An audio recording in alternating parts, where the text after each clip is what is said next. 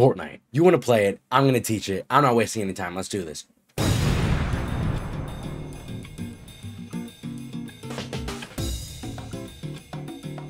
Oh, and disclaimer, this video does not feature any building. This is just the absolute basics. So when the game starts, you'll be in what's called the battle bus. Here's where you check your map and choose where you want to go. When you're ready, jump out and hold forward. When necessary, deploy your glider to fall slower. Then you have to decide where exactly you want to land, because once you do, the very next step is to loot for items. If you land on top of a roof, you can use your pickaxe to break through. Important items include weapons, ammo, healing, and shields. Now, weapon is probably the first thing you want to find because you never know if an enemy player landed close by. You want to be able to defend yourself as early as possible. You can find weapons on both the ground or within chests. They will glow a certain color that corresponds to how rare that weapon is. Gray is common, green is uncommon, blue is rare, purple is epic, and orange or gold is legendary. Better rarities mean more powerful weapons, so if you see the same weapon that has a better rarity, switch it out. Shotguns and submachine guns are good for close range shooting, while rifles are better for long range fights. But no matter what weapon you pick, you're going to need ammunition for it. Ammo can be found alongside weapons or in ammo boxes.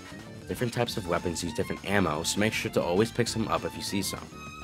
Healing items include bandages, medkits, and food items. If you ever get hurt, and if you're in a safe spot, use these items to replenish your health. Shield items include regular and mini shield potions, as well as barrels. Shield basically acts as a second health bar, so when you're getting attacked, you can take more damage. If attacked, you lose shield before losing health. It's always good to have a balanced inventory, but you also need to consider what you need for your playstyle. Some weapons shoot differently than others, and some healing items take longer to use. Always consider what's better for you. Now, when you do find an enemy player, you can either fight them or run away. The end goal of the game is to be the last one standing, so if your health is too low, or you run out of ammo, or you just don't want to, you don't have to fight everyone you see. But if you do choose to fight, don't be a sitting duck. A moving target is harder to hit.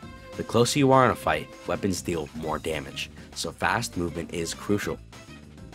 For fights of longer distance, you don't need to move as often, but it's still good to avoid getting hit. Try to find cover if you need to quickly heal or reload your weapons. When holding a weapon, crosshairs on the middle of your screen indicate the possible range of where your shots land. For shotguns, anything within the square or triangle will get hit. For submachine guns and assault rifles, each individual shot will randomly land within that window.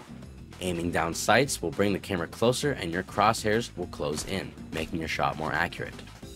If you see the lines completely close in on the center dot, or if your weapon uses a scope, your shot is 100% accurate. When playing, you're bound to lose fights. A lot of fights.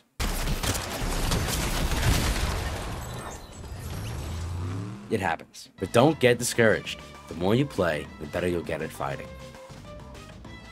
Alright, that's enough. Throughout the game, the playable area will get smaller and smaller thanks to the storm. On your map, you'll eventually see a white circle appear. Everything within this circle is the safe zone, and everything outside is or will be engulfed in the purple storm.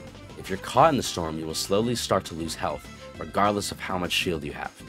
The safe zone will also get smaller over time, forcing players closer together, making it harder to avoid fights. There is an indicator below your minimap that tells you when the storm will close and when it will be done closing. Right next to it are the amount of players left in the match, how many people you've eliminated, and if you're playing on a team, how many people your team has eliminated. And that's it. Kind of. Remember, these are only the bare-bone basics to winning the game. There's so much I didn't cover. Fortnite is an ever-changing game, with new items, new places, and new mechanics being introduced regularly. But everything I've covered has stayed true since the game first came out. Now go! Put it in practice, good luck, and you're awesome.